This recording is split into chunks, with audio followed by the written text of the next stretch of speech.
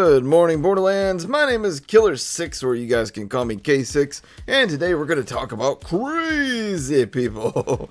Alright, now, one of my all-time favorite quotes about crazy people comes from the movie Seven, starring Brad Pitt, Morgan Freeman, and Kevin Spacey, where Pitt's character asks Spacey's crazy ass, when a person is insane, as you clearly are, do you know that you're insane?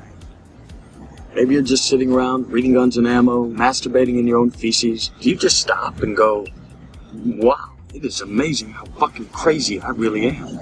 Yeah? You guys do that? Such a great scene there. So the reason I bring up crazy people is because I encounter a fair share of them at my day job. Well, it's actually a night job, but whatever.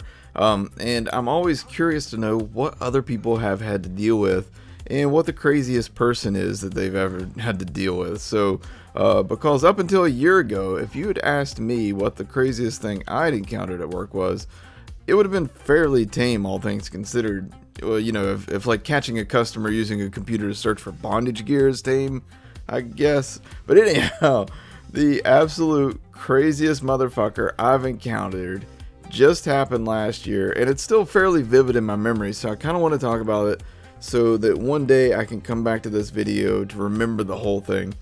So I was about to lock up for the night when a gentleman walks up to the door and he's looking me right in the eyes, and it was one of those serious eye contact moments too, the kind where it makes you feel instantly uneasy. But me being an overly nice guy, I open up the door and I ask him if he needs any help. And without saying a word, he just walks past me into the store and begins to set his duffel bag down on the floor, and it's like it was a pretty big ass duffel bag too. So my first thought was, this motherfucker is gonna pull a gun and shoot me. And that is how my life is gonna end. And but to my surprise, he instead pulls out like this wrapped up glob of meat from his duffel bag. I shit you not. He pulls out this big, like, it's saran wrapped, and he takes the saran wrap off, and I think it was probably roast beef, but more likely it was probably human flesh that had turned. Anyhow, so he pulls out this meat looking mess, and the smell of it hits me hard in the nose right away. It's pungent as hell. And I look him over real quick, and I do the math in my head. This guy is homeless. And that meat has probably been in that bag for days. And before I could even summon a word, he turns to me and says, "Want some?" Fucking hell no, shoots into my brain. But the words that come out of my mouth are customer service 101. No thank you. I know that I need to get this guy out of the store so I can get home to my family, but shit has only just begun to get real. I ask him what I could do for him, and he explains to me what it is that he needs, and it's pretty simple actually. And I won't go into really what it was that he needs, because that would kind of divulge where I work, and I don't need any more crazy people tracking me down. Anyhow, so he hands me up, while I'm doing his work for him, he hands me this wadded up piece of paper, and he says, "Read that." And so help me, it's a self-made application to join the CIA. This guy has written up his own CIA job application, and I read it over and I look at him, trying not to laugh, mostly because at this point I'm still expecting that he's gonna kill me.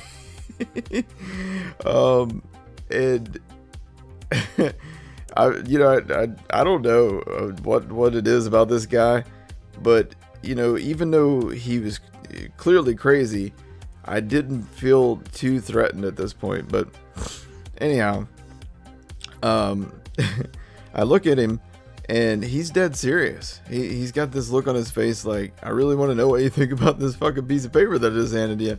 And he asked me, does it sound alright? I really need to get on with the CIA so I can get free weed.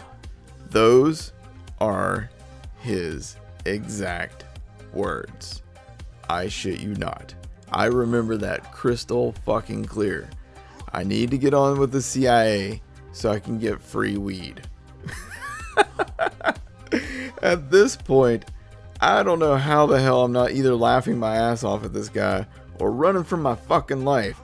But there I stand, and I hand him his paper back to him, and I say, "Yeah, I hear you. That was the best I could come up with. Yeah, I hear you. So I finished the work that he needs me to do, and I hand it to him, and he says, I'm honest to God, I can't make this stuff up. He says, I'm the Antichrist. He says that. I shit you fucking not. He says, I'm the Antichrist. Just plain as day, like, matter of fact, like we were exchanging pleasantries, and I told him my name, and he told me his, you know, that kind of thing. I swear to God, I can't make this stuff up. But the thing is, when somebody tells you that they're the Antichrist, how the fuck are you supposed to respond to that?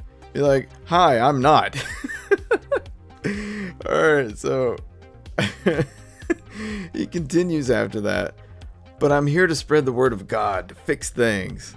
That's why I need to get that CIA job and get the free weed.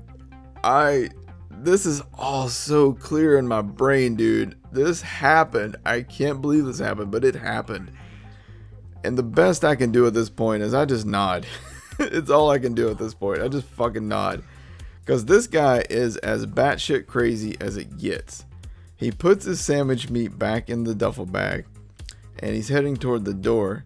And he I guess at the point when he gets like right toward the door, he realizes that he hasn't paid me anything. And he turns and he looks at me and he goes, what do I owe you? And it legit was like $1 job. So I'm like, oh, nothing, man, we're good. And that makes him smile. And it's a creepy, evil smile too, man.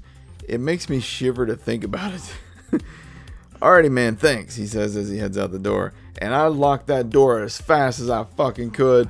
And I turn away, breathing a sigh of relief. And I close up, I drive home, I kiss my wife and my kid in bed. They're passed out, they don't even know.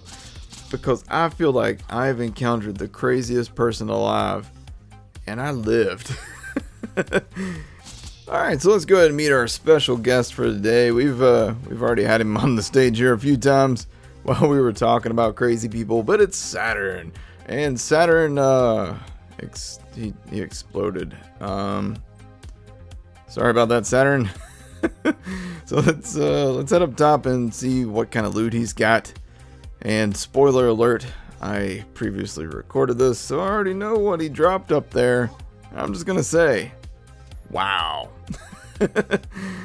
So let me know in the comments below, what's the craziest situation you guys have ever encountered? Mine might be all these freaking hives I've gotten. But no, have you guys ever felt like, like a life-threatening situation? Have you ever had to deal with somebody where you felt like this might be the end of it for you? Let me know in the comments below. Also, post suggestions for other Borderlands kind of content that you'd like to see.